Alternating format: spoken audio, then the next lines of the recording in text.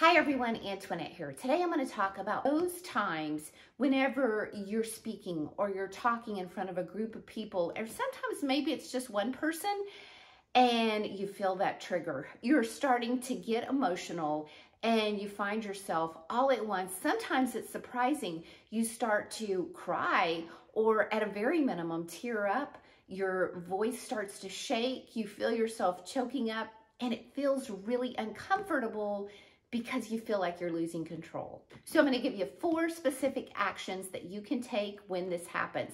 And stay around to the end, because at the end, I'm going to talk about the one thing that you shouldn't do that people commonly do whenever they are getting emotional when they speak. One action that you can take to stop crying and stop feeling emotional, and that is to simply tilt your head back up just a little bit. You don't have to do it a lot, but just the slightest bit, and look up.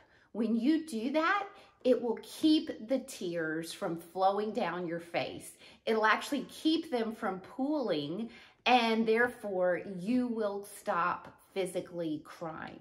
I have done this numerous times and it works every time. And it's not an action that calls attention to myself.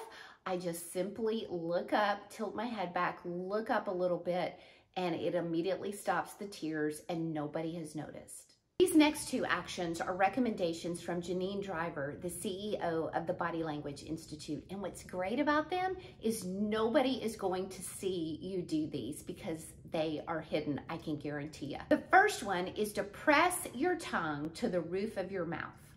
Nobody's going to see that, but it is going to instantly stop you from crying.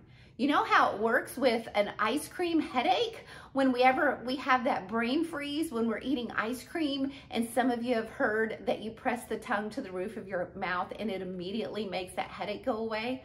Well, it works the same for shutting off tears. The next action that she recommends doing is by gently pinching the skin between your thumb and your forefinger. Gently doing that, and it will reset where your brain is going, and it'll focus on what you're doing versus the tears, and you will stop crying.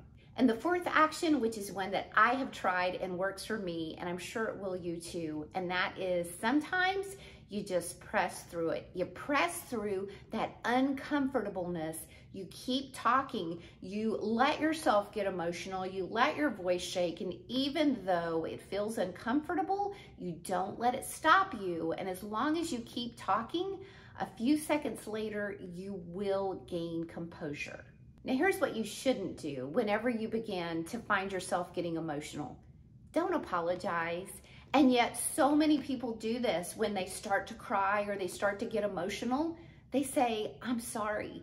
And it feels like the natural thing to say, because whenever we find ourselves getting emotional, we're putting ourselves out there. We're very vulnerable. According to WebMD, emotional tears make you feel vulnerable, which can strengthen relationships, because crying connects people, whether it's out of grief, love, or some other strong emotion. And crying may cause others to be empathetic and compassionate towards you, softening the anger or unpleasant emotion that caused the tears in the first place. So although these 4 actions can stop the tears, sometimes you may just need to let them flow. You may just need to get it out there and let the other person know how you really feel.